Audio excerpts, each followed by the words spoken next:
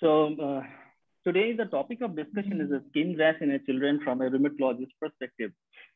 So, so today what I have decided, I have got only 10-12 minutes in my hand. So what I have decided, so not to show you the classical things which you must have seen at least 100 times in different clinical presentations and meeting and related to clinical practice.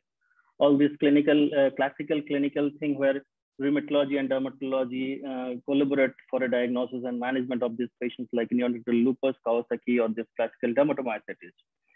So today my talk outline has been planned to show you 4 practice-changing cutaneous clues. One cutaneous nodule, one recurrent oral ulcer, one shortness of breath with like very vasculitic skin rash, and one vesicosis. So let's move to the case and discussion. So this is a case of 11-year-old boy had a history of recurrent streptococcal throat infection since the age of 5 years. And at the age of 10 years, he developed subcutaneous nodule with overlying erythema on the lower extremity and feet. So initially it was thought to be erythema nodosum due to the post-streptococcal infection. But to the utter surprise, on a biopsy of the from the nodule, it turned out to be a non-granulomatous necrotizing arteritis of medium vessel. On further inquiry, his elder brother also had this kind of skin rash, which is very classical for lividoracemosa. And he has also history of recurrent stroke at very early age of 11 years. The biopsy from the lividoracemosa also showed the very similar thing, that non-granulomatous necrotizing arteritis of the medium vessel. And finally, a diagnosis of medium vessel vasculitis was made. But problem was in this patient, there are some odds like the age is too early for a severe stroke. So, and that is a very strong family history. So the clinician decided to go for an whole exome sequencing, and that sequencing turned out to be the recessive mutation in CECR region, the gene that encodes adenosine deaminase 2. And the final diagnosis is a DADA2 PAN. It's a monogenic variant of PAN, which was first described in the year of the 2014, published in New England Journal of Medicine. The initial case reports were from a family of some Israel Jews. So there is a family history of very early age of onset recurrent stroke with vasculopathy. You can appreciate this digital gangrene, livid kind of rash, this aneurysm, and this vasculitis on biopsy. So what could be the clinical spectrum of this DADA2 PAN, and which is different from the usual PAN? So from the dermatological perspective, so if there is lividoreticularis, lividoracemosa, ulcers, subcutaneous nodules, lymph and digital necrosis has been reported in association with DADA2 PAN. Important thing is these are the very usual things which you often encounter in your day-to-day practice. But if you got a referral from an ICU setting, like a child having a stroke and child also having this kind of different cutaneous ulcers, just think of DADA2, because the treatment part is entirely different from the usual management of PAN. These patients require very high dosage of immunosuppressive therapy and even biologics to start with, because they are usually refractory to steroids and all other usual managements. So is there any Indian data? Yes, in this paper, the 6 pediatric patients reported from multicentric study, but unfortunately there is no contribution from the eastern part of India. And there is all the 6 patients mostly reported from the PGI Chandigarh and SDPGI. All the patients had that very classical history of stroke and the different cutaneous manifestations that I have already shown. And there is a separate paper describing 33 adult patients, but again, there is no contribution from this eastern part of the India. So currently, I have a collaboration with this 2 guy, one from Boston. He is an assistant professor in pediatric rheumatology. He looks for the ADA enzyme level because it is not done anywhere else in the world. And she looked after for the genetic sequencing. They are the people who originally described the disease. So the second clue is recurrent oral ulcer. So this is a very, I think this is a very common clinical problem which we all encounter, especially maybe in dermatological clinic. The history of this patient is a 2-year-old female child with a recurrent oral ulcer and genital ulcer, and she also had a colitis and refractory ulcer requiring repeated hospitalization. The markers of the inflammations were elevated, and HLV51 was positive for that patient. So, otherwise, this is very classical for Behçet syndrome, and because we know HLV51 is a very strong association with Behçet and recurrent orogenital ulcer. This makes a diagnosis of Behçet. There is no doubt. But problem with this patient, again, when we ask for the brother who also had a recurrent history of oral ulcer, and at the age of 5 years, she presented again, admitted with headache and blurring of vision, relapsed with the orogenital ulcer, and also papilledema and MRI showed a type 2 Arnold-Chiari malformation. So, important point to remember here: if you are having any patients with a very severe disease, which is refractory to treatment, and in Behçet at this age at least, we don't usually expect to have a colitis, a very severe colitis, or refractory ulcers. This and a family history, these points towards something else, something more we are dealing than a usual Behçet. The final diagnosis for this patient was a heterozygous loss of function mutation in TNF-AIP3, leading to haploinsufficiency A2. This is another relatively new clinical entity described in the year of 2018, again by that lady Queen Zhou. And this patient was admitted with us in PGH here.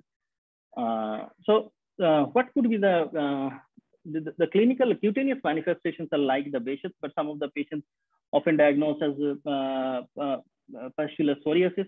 The histopathological clue for dermatologists when one should suspect for HA20 is mucin accumulation is a feature of connective tissue disease, which is like classical for lupus, but not characteristically seen for palmoplantar pustulosis or pustular psoriasis.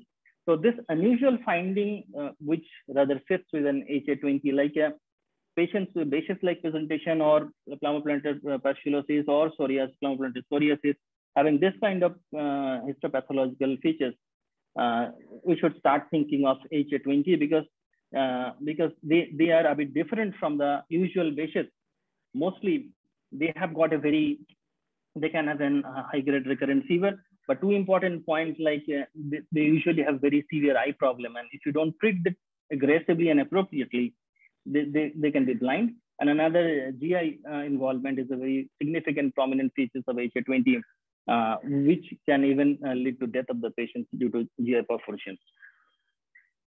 The third cutaneous clue is a shortness of breath with skin ulcer. This patient was admitted with in SSKM in medicine ward. This 13-year-old girl has presented with a fever and shortness of breath with this various skin ulcers. You can appreciate about the elbow and the hand. There is one large ulcer on the back, and there is a contracture in this knee. She cannot extend that time. There is a fever, there is shortness of breath. She was requiring oxygen all the time. So initially, the treating physician thought it could be some of the connective tissue disease based on this fever and this skin rash, whether we are dealing some kind of vasculitis or not. They have sent for all the workup. Her ENA turned out to be positive in a low titers, but rest all the investigations were negative. So that point of time, the dilemma starts what actually we are dealing, because in a lupus with this kind of florid presentation, we don't expect that is a low titer ENA positive and negative for all rest of the markers like complements and other ENA specific markers. We don't expect to be negative in a florid cases. So when you got the referral, this is a very classical constellation of there is a cutaneous ulcer. There is a lung involvement, which was initially treated as an infection in view of fever and all those things. But it was a rapidly progressing interstitial lung disease. So as in a child with a rapidly progressive interstitial lung disease and this kind of cutaneous ulcer, the patient also had a myositis, which often got overlooked because some of the patients can have an amyopathic myositis. But this patient also clinical myositis, but she was too sick, she was bedbound, so no one actually checked for the myositis specifically. So this entity turned out to be a MDA5 associated dermatomyositis, which is variant of dermatomyositis, But it is important to know this variant because of its prognosis and it's the management part. Another classical cutaneous clue for the MDF5 associated myositis is inverse Gordon. There's a papular lesion over the palm. Is a very classical association with MDF5 associated myositis. So we need to treat these patients very aggressively. Otherwise, most of the series has shown very high mortality rate. Up to 50% patients die mostly due to the rapidly progressive lung disease. But most of the patients don't get diagnosed because they got treated as an infections, lung infections, and all these things because of lack of the visual marker. Because unless you ask for specifically for MDA or anti-MDA5 antibody, you can't diagnose this entity. So this is the follow-up of that patient. So you can appreciate this is last week she came for the follow-up, and you can appreciate the skin ulcer. This is a very difficult skin ulcer to manage. She required cyclophosphamide, rituximab, methotrexate in a different varying combination, different time. So currently she is doing well. So it's very important to know the entity and treat the entity very aggressively. The fourth clinical entity which I would like to mention is the BCGiosis. You often you can get a referral or patient may visit to OPD with this kind of BCGitis or BCGiosis, so this kind of post-BCG, this axillary abscess or ulcer, or there might be a disseminated tuberculosis even. But these things are not very usual to have, like unless there is some kind of immunocompromised, one should not have BCG-related infection. So this should be the point of time one should suspect any underlying primary immune deficiency disorders. This is another clinical experience from multicentric study from India. Again, no contribution from the eastern part of the India. 55 patients were reported of having Mendelian susceptibility to the mycobacterial disease, and 82% patients have BCG-related problem in that cohort. So though it's not, these are the genes which are responsible for, there are 9 genes which are responsible for this MSMD disease, Mendelian susceptibility to the mycobacterial disease. So, and this is the distribution of the various genetic components for the clinical phenotype. The phenotype changes with some of the predilections, infections changes with the different phenotypes. This is another study, a 6-year follow-up study of BCGiosis patients. It is a cohort of 70 patients, of which 32 patients has got finally turned out to be some specific primary immune deficiency disorder. In that cohort, the commonest variant was chronic granuloma disease, is another type of primary immune deficiency disorder.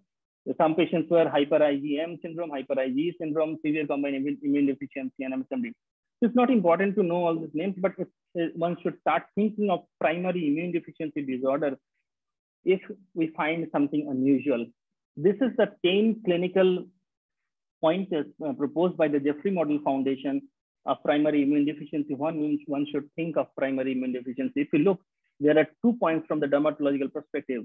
If you are getting any patients with recurrent deep skin or organ abscess or persistent thrush in mouth or fungal infection in the skin, one should start thinking of primary immune deficiency disorder, and one should work up for primary immune deficiency disorder.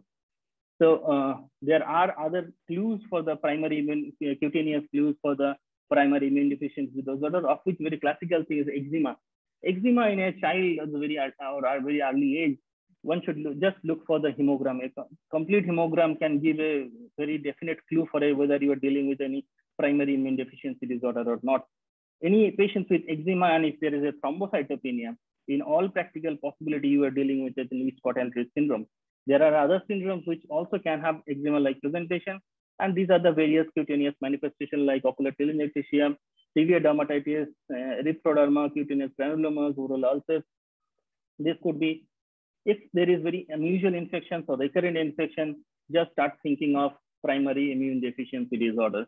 The other cutaneous manifestations are periodontitis, oral or nail candidiasis, recurrent abscess of cellulitis that I have mentioned as a part of the 10 important points mentioned by the Jeffrey Model Foundation, and recurrent organ granulomas and recurrent abscesses. So all these things are pointers for something wrong in the underlying immune system. So thank you. The take-home message possibly, whenever you hear for hoop-based, just don't think of horse, just start thinking of zebras also. If you don't suspect, you cannot detect the entity. Thank you.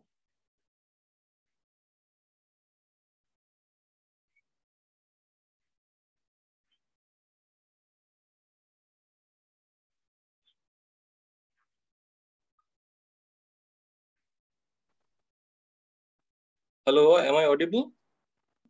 Yeah. Now I'm sharing my screen.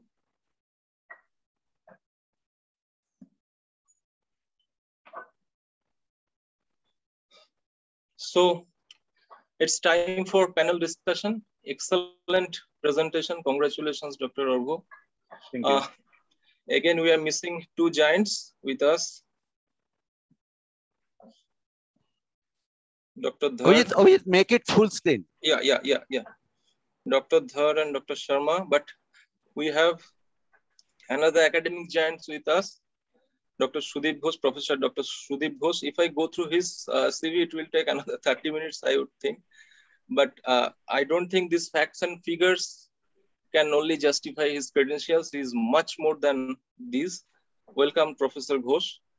And when I go through Dr. Bonostri's CV, it is also very much impressive as far as the pediatric rheumatology is concerned. So let's start the discussion. This is my first question to Dr. Ghosh. How can you differentiate between viral exanthem and drug rash? This is probably one of the most confusing situation in our day-to-day clinical practice. Let put it in a practical situation. Suppose a child is suffering from fever. Now you put her on oral antibiotics. After that, she developed rash. Now, how can you differentiate whether it is viral exanthem or drug rash? Not only viral exanthem and drug rash, you have to take into consideration other possibilities of such morbilliform rash affecting the face and other areas of our body. And now let us start with the viral exanthem and drug rash. We have to clinically examine the patient thoroughly from head to toe, including the mucosa. That is very important. And you have to note the temporal relationship of the development of this rash, particularly after intake of drug rash, or sometimes the rash may precede the intake of drug, particularly in case of viral exanthem. Symptom is very important. Particularly in the setting of drug rash, the rash is often very much pruritic, and viral drug rash is often less pruritic. And sometimes you may get a combination of such things. The patient initially may have some rash, and after taking the drug, particularly in the setting of infectious mononucleosis or so, after taking ampicillin or so, the rash may be exacerbated. And the enanthem, you have to note the mucosal lesion also. Sometimes you may get some characteristic lesions, just like Qubix spot and others. And for investigation purpose, just a simple, your complete hemogram report can guide. For example, if the patient has eosinophilia along with leukocytosis, that favors the drug rash. So in that way, you have to categorically approach the patient. Dr. Bonostri, you would want to make any comment? You want to add something on top of this? Clinical, first clinical. Sir, Dr. Sudip has already told us important point in differentiating between the two, but here in this case, I would like to, apart from this, if always it is not possible to have a very good correlation between drug intake and development of rash, but in case if that particular correlation is there, means that time of onset, sometime minimal rashes are present before intake, which generally patient overlooks. If we take history not only from patient but also from other family members, they can give us important clue that like minimal over back, over trunk. If it is like a viral rash, it will start from inside center. Therefore, these particular areas which patient overlooks, that can provide an important clue to diagnosis. Okay. Let me sum up. Professor Ghosh and Dr. Bonostri covered almost all the topics. If we sum up in a very structured fashion, Probably prodrome and constitutional symptoms would be much more in case of viral fever. Progression of rash over time. In case of viral exanthem, rashes are almost fluctuating kind of course with time. And in case of drug rash, rash usually progress over time. Suppose it's case of evolving Steven Johnson, then initially it would be a maculopapular rash or macular rash, then it would become a purpuric. Progression over the body, if we get a particular pattern, suppose from face to neck downwards to rest of the body, probably we are dealing with a viral drug rash. And in case of drug-related rash, it would be all over the body at a certain point of time. Color of rash, an experienced dermatologist can pick up that very intense erythematous color or so-called drug color. Sir already mentioned itching is much more prominent in case of drug rash. Skin tenderness, that is also important point that would favor obviously your drug rash. Mucosal involvement, already sir mentioned, enanthem would be over inside the oral cavity, would be much more for viral, and mucocutaneous junctions with hemorrhagic crust like lips, these are more common for drug. Palm and sole, plus minus, mostly drug, but nowadays many viral infection also coming up with the palm and sole. Blood count, sir mentioned, eosinophilia. Yes, in case of virus, you can get some lymphocytosis.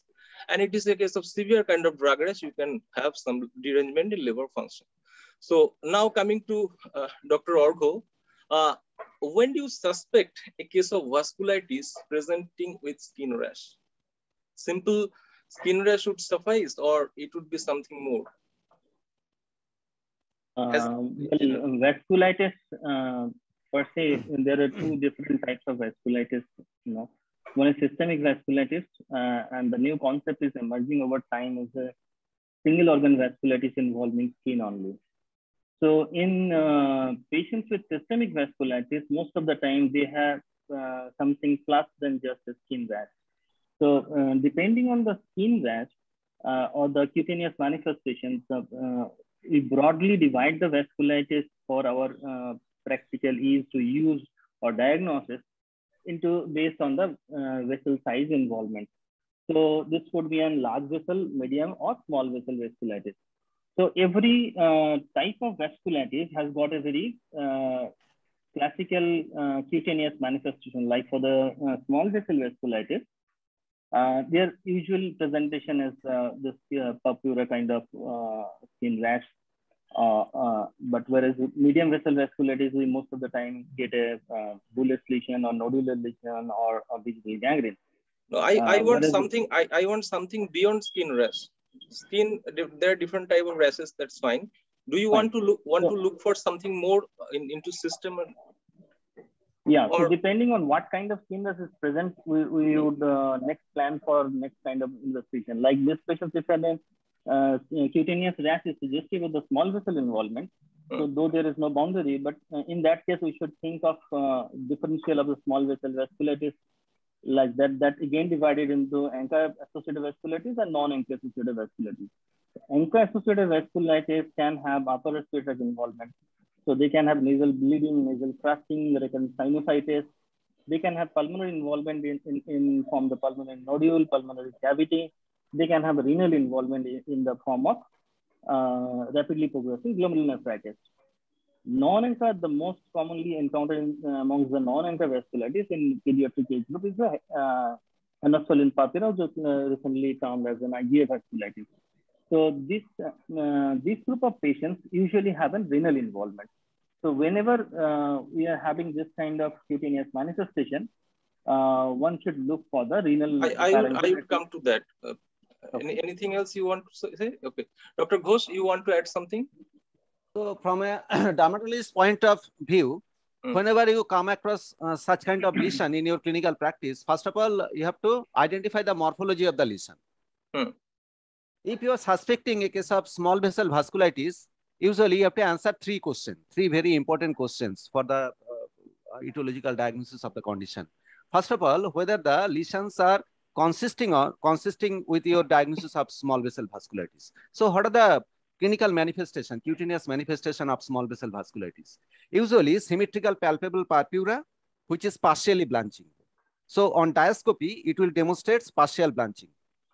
You may get some arterial lesion, some ulcerative or infarctive lesion, some vesicles or pustules, sometimes nodules, and rarely you may get also a livedo pattern or targetoid lesion in the setting of small vessel vasculitis. So first of all, you have to identify that, and usually the lower extremity and other dependent areas of the bodies are involved. Secondly, if your morphological lesion is not conforming with your diagnosis of with this, then you have to rule out the other vasculitis mimic. That is also a very important part.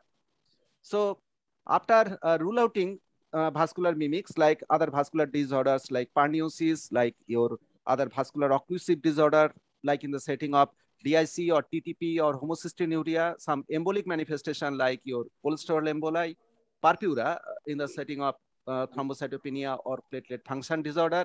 Sometimes it may be manifestation of sepsis and other dermatosis as well.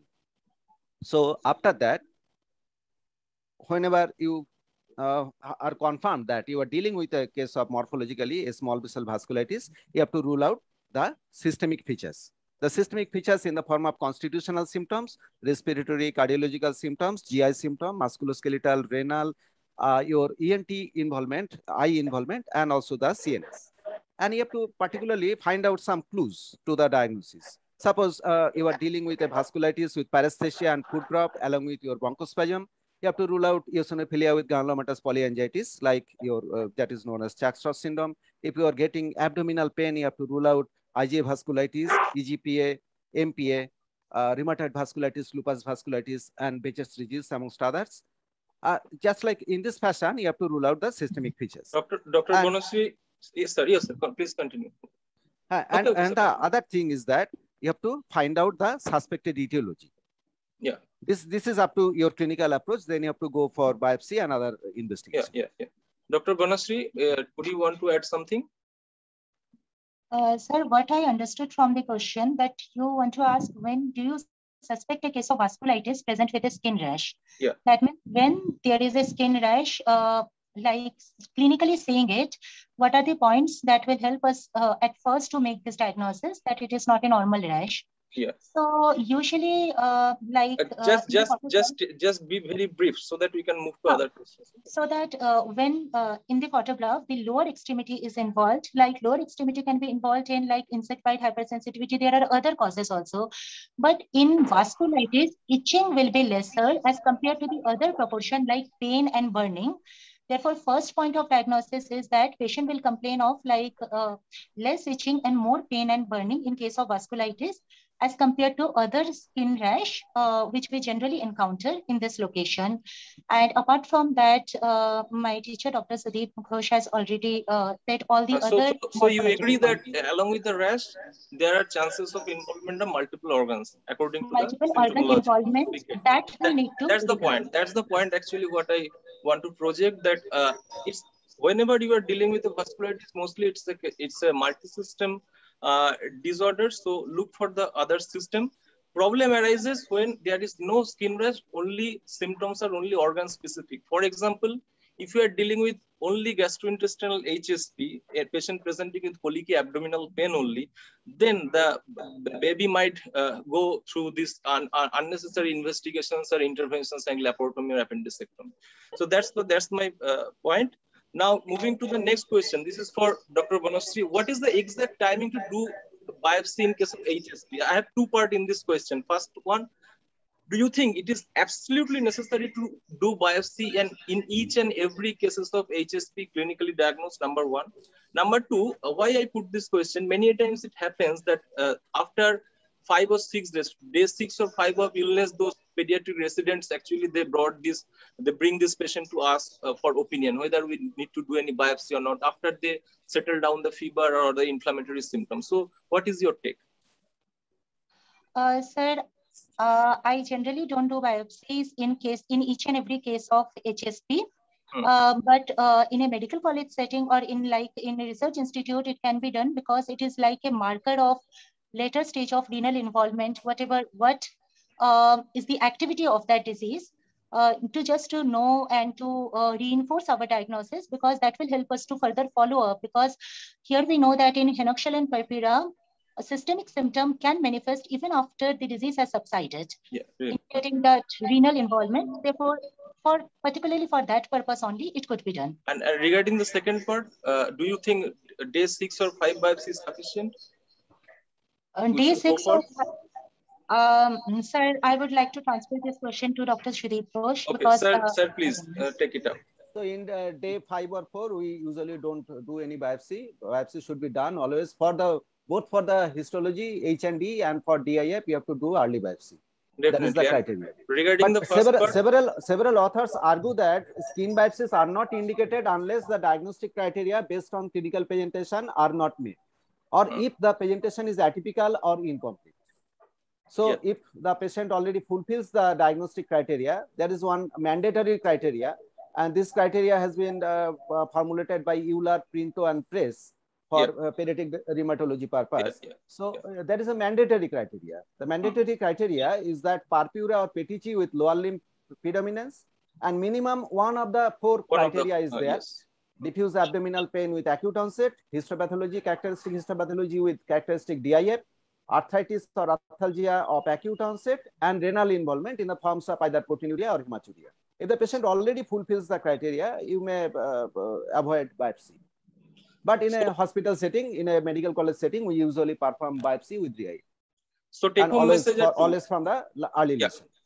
So take home message 2. You need not to do biopsy in each and every cases if you can clinically diagnose, number 1, because that is not the absolute criteria, and day 5 or 6 biopsy would not bring anything to you. So now I'm going to my next question. This is for Dr. Ghosh. Sir, do you want to give oral steroid to any case of HSP? If so, then what are those conditions where you want to give? So the treatment of your HSP or IgA vasculitis usually depends on mainly one parameter, whether renal involvement is present or not. If renal involvement is present, and you have to take an multidisciplinary approach, and usually the renal part is treated by either nephrologist or pediatrician. So without renal involvement, the treatment is purely symptomatic, pain medication, rehydration therapy, and sometimes you may need for surgical consultation because in sometimes there may be intersusception, bowel infection, or other complications of HSP. So a multidisciplinary team is very important. So in case of skin necrosis with ulceration, wound therapy is very important. Compression therapy, absolute rest, and often topical steroid and paracetamol, that is sufficient. But if there is renal involvement, that part should be treated by pediatrician and nephrologist. However, the treatment with corticosteroid, there is enough controversies there. And recently, an updated Cochrane review, they showed that they have compared 5 randomized control trial formed on the basis of this review, and none of the studies presented evidence for the benefit of corticosteroid treatment and renal involvement. So the treatment with your corticosteroid is doubtful. There are some other options. Some recent literature showed that mycophenolate mofetil is very important. Dapsone can be tried in some studies, and even rituximab, they have shown promising result in some studies. And cyclophosphamide also. We will go to the treatment part later on. I just want to ask you a very specific question. Do you think if the presentation is atypical, like bullous, hemorrhagic, ulcerative lesions, or if the other system involvement is very painful for the patient, like debilitating arthritis, severe abdominal colic, in that case we can use steroid? So from a dermatologist point of view, if there is severe cutaneous lesion, in that case you can go for a short course of systemic steroid. There is no help. But however, whenever there is involvement of the other 2 weeks, okay. And for systemic involvement, you have to take a multidisciplinary approach. Dr. Arghya, you want to add something on this regard? Yes, like it's not just the renal lesion and GI involvement. You will request steroid for better outcome. Otherwise, there might be chances of perforations or in GI emergency. So GI and renal, these are the usual classical thing which we get. Other rare manifestation can have like CNS. Those things are very rare things. So any other organ involvement beyond skin, any major organ involvement, then we may plan to start steroids. Otherwise, as sir mentioned, so take-home message is quite clear. If the presentation is atypical, or is there organ involvement as said by our eminent panelist, GI, renal, And if there is symptoms are so severe, we can use steroid for short course. But please do remember, steroid will not prevent relapse. This is number one. And number two, steroid would not prevent the future renal involvement. And please do not pump steroid without ruling out infection. Otherwise, the baby will be in trouble. So my next question to Dr. Arghya only. To prevent relapse or to delay or prevent renal involvement, do you want to use any immunosuppressive? If so, then what are your choice of immunosuppressives? What is the lowest stage you use till date, and for how long?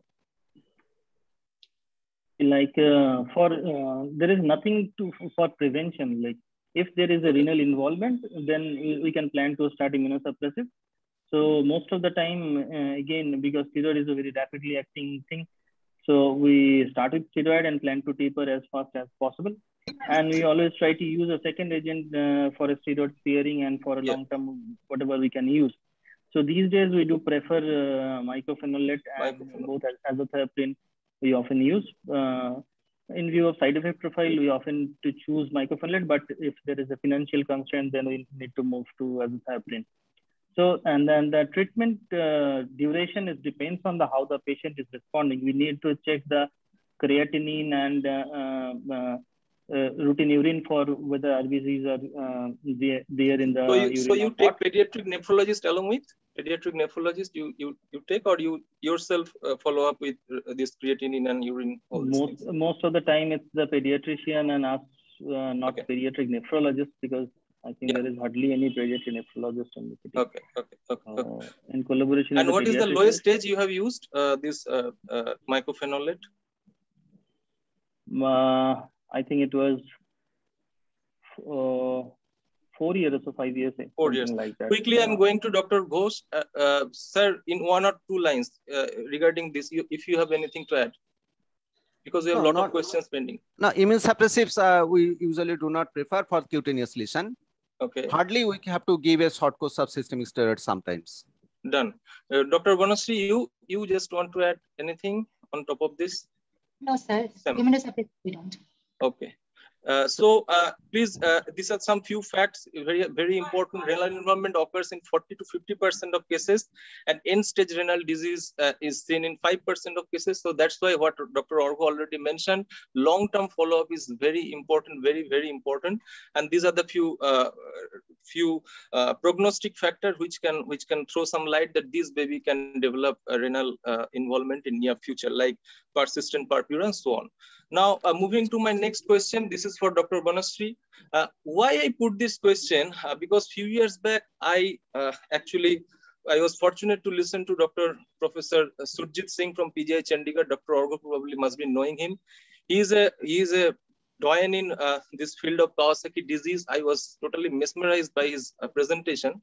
The last sentence actually struck me very efficiently, that whatever criteria or investigations, whatever exist in the earth, if you want to diagnose a case of Kawasaki disease, you should learn to smell its presence. That is the very important word. So that means it's very difficult. Its characteristics are not so well formed. So my question to Dr. Banasri, suppose scarletiniform rash is also a presentation of Kawasaki disease, as we all know. So do you search for Kawasaki disease in each and every cases of scarletiniform rash? Or in other words, what are the clinical pointers which alert us that this might be a case of Kawasaki disease?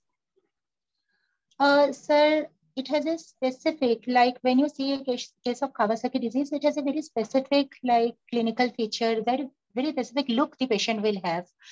Apart from the exanthem, the history of fever, patient will have tongue will be quite red with there might be cheilitis so also. That might also be present in scarlet fever. What are the pointers that would help you? Sir, peeling of skin hand. That would not happen initially. That would take some time. Sir, cheilitis. These are only the pointers. Dr. Ghosh, you want to add something?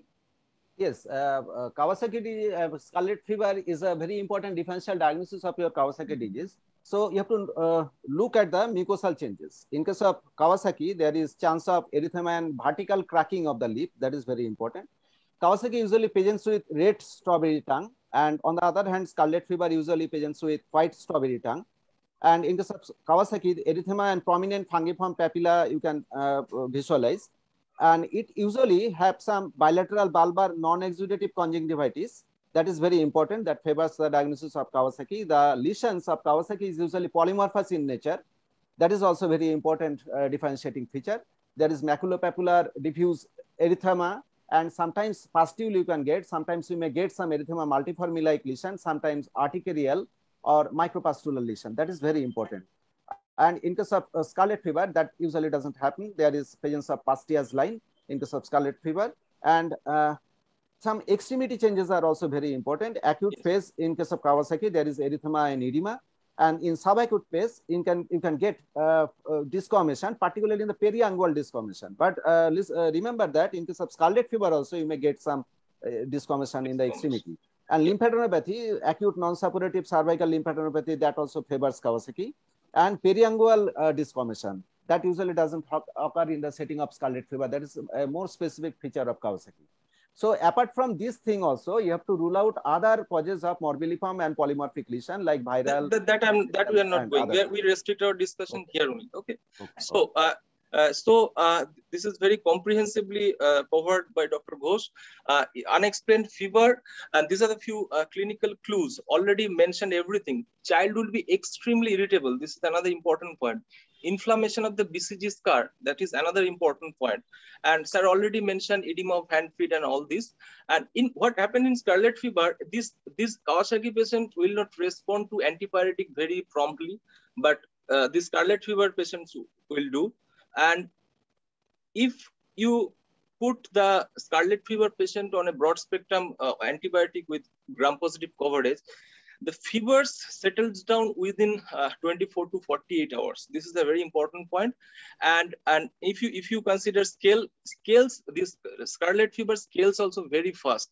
And the scales are in large sheet, just like this from palm.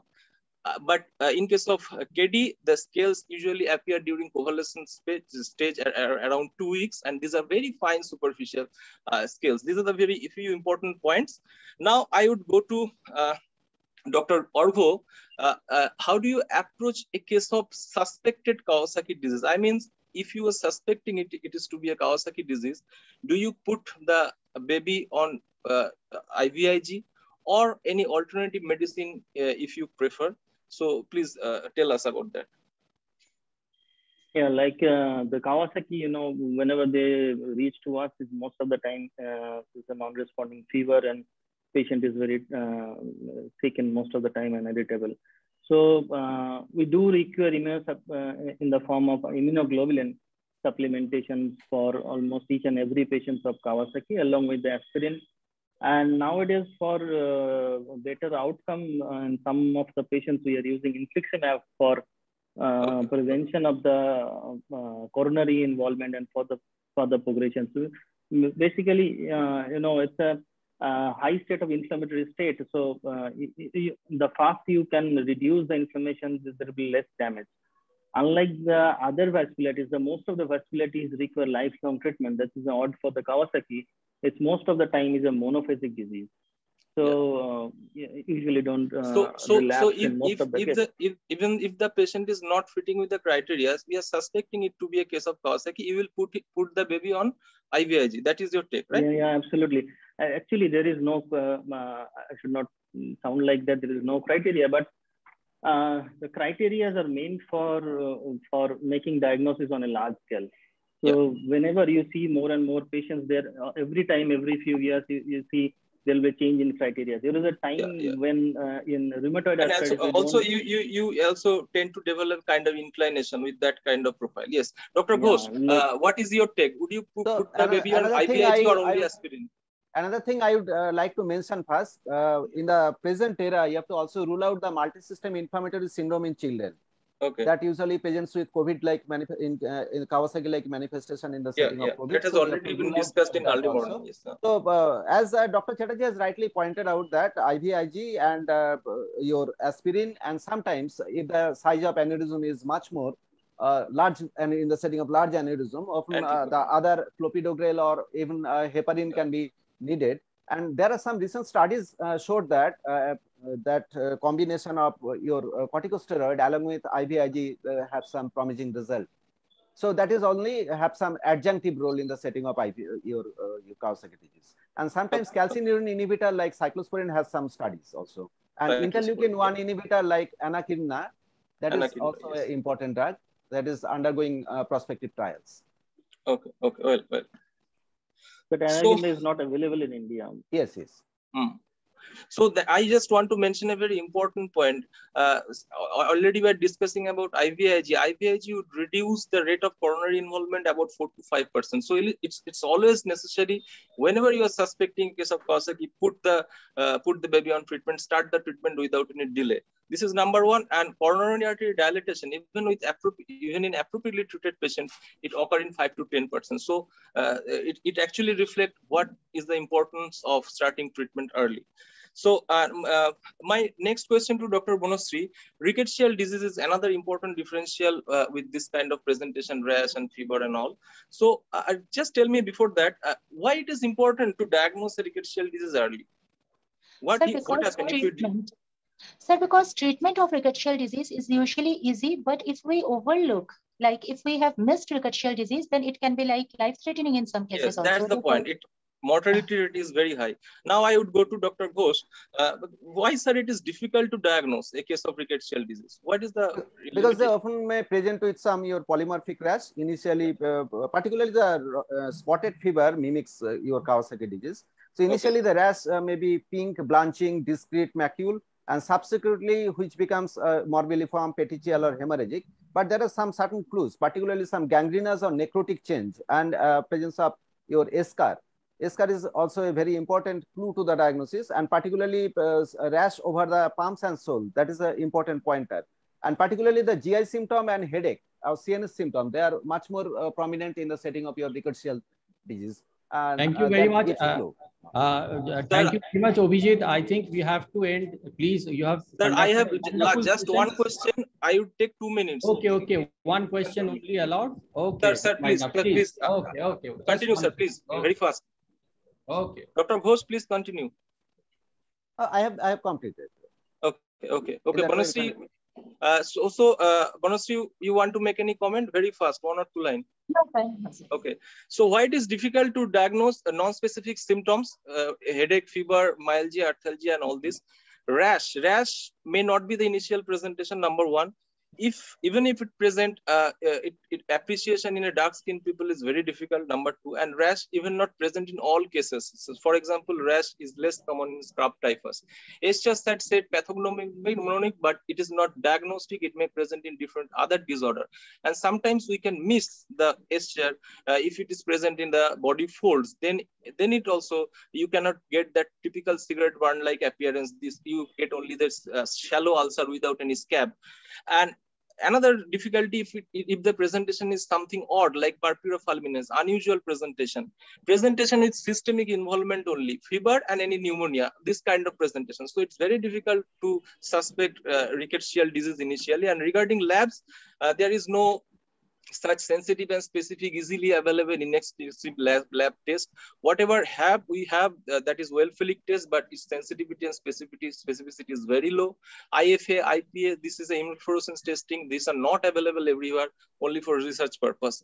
So clinical clues are already said, palm and sole involvement, retiform purpura, and all this. So diagnosis is really difficult here, and why we need to diagnose, because if we don't diagnose, ultimately patient land up into mortality, and you can see this long list of differentials.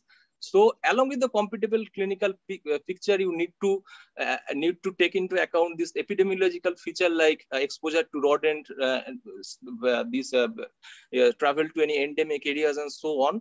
So if you have both, you are suspecting a case. Now, is the suspected case respond to doxycycline if SCR present, and if laboratory tests are positive, you can stamp it as a probable case. But fallacy is that these available tests like Wilfelix or ELISA, they are positive only after 7 days. So you should not wait for 7 days to confirm the lab test, otherwise patient will go. So you have to start doxycycline that very moment. And regarding PCR, the only test you can diagnose early, that is PCR. You can extract the DNA, but again, this is not that much easily available and practically feasible. So that's all. Thank you very much. Thank you all for patience listening, and thank you my panel. I have an exciting discussion with all of you. Thanks. Thank you all.